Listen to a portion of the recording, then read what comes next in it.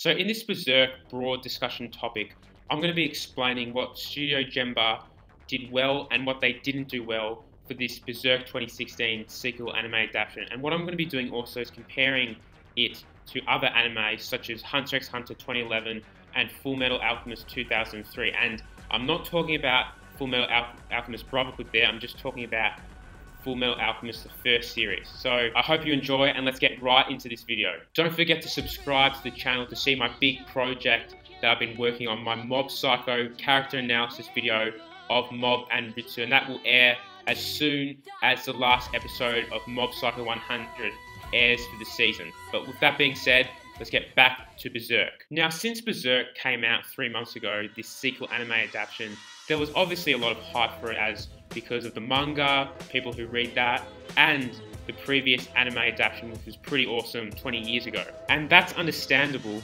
because the content which is given from the manga and the first anime adaptation is pretty outstanding overall if you've read and watched them. And when the CGI dropped those few months ago, obviously people had the right to just question, is this anime going to be good? And we knew that they weren't going to be animating the Golden Age arc, i.e. the flashback arc, but we knew before this anime adaptation started that they were going to animate the Black Swordsman arc, the first arc, and the Conviction arc, the third arc overall from the manga arcs. And right from the start, in episode 1, we went from the first 2 chapters all the way to chapter around 96, and then in the third episode we went all the way to around chapter 127, which was the point where Guts escaped from the Knights and taking Farnese as a hostage. So we already have the problem that the pacing is just far too quick, especially when you consider they cut so much content out of the Black Swordsman arc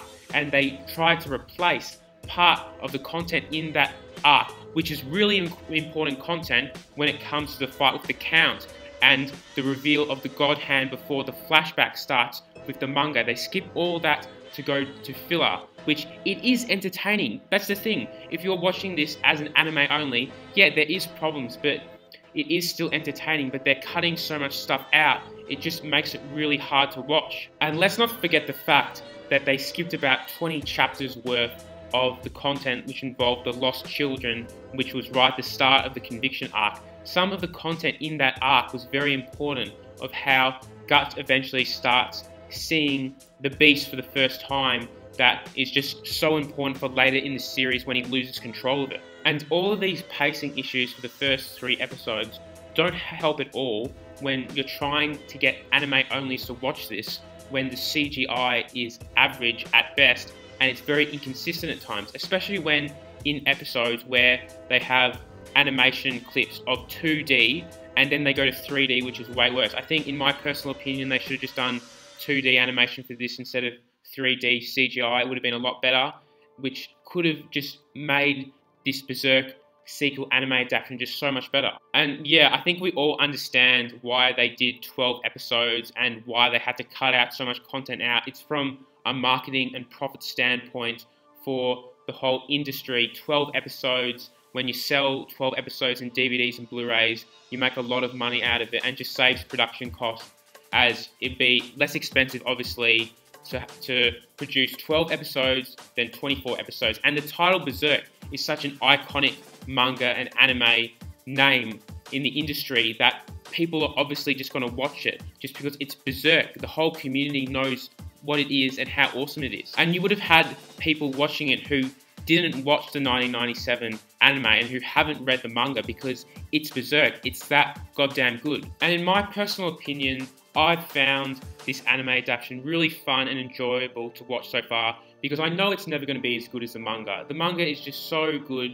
The 1997 anime was so good, and so it's just probably not going to live up to it. So if I just get to watch some Berserk content, I'm really enjoying it. But I can understand from the die-hard manga fans who just want to see a perfect adaptation and they don't want to see these holes for the pacing, which leaves out so much characterization and leaves out so much plot progression overall for the stories, at how much content they've missed. The Lost Children section and the section with the Count, so many important scenes for the series. So I understand where all those fans are coming from. And this is a perfect time to just bring in the anime series examples that I want to relate to Berserk 2016. The first being Full Metal Alchemist 2003, produced by Studio Bones. Not talking about Brotherhood here, talking about the original series. Now, if you are a fan of FMA, you would know that the original series produced by Bones, it eventually caught up to the manga, and so they decided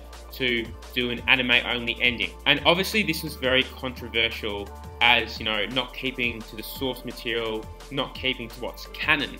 But at the time, it was very different time from anime compared to the anime now, like Attack on Titan, Tokyo Ghoul, One Punch Man. All of those anime series adaptations, just like Berserk, are coming out in 12 episodes at a time to keep to the canon material, to not catch up to the manga. And it was a different time back then. They were doing series all out together. But as the times were different back then, around 2003, 2005, what could Studio Bones have done? That's what the industry was doing back then. So they had to go to filler. And other shows like Naruto and One Piece, they were putting filler in as well. So overall, what FMA 2003 did is, honestly, the ending they did for the series was outstanding. Putting aside what's canon and just enjoying an anime series, it was amazing. And personally, I like FMA 2003 more than Brotherhood. I'm probably in the minority there. But Studio Gemba, they do not apply to this exception here.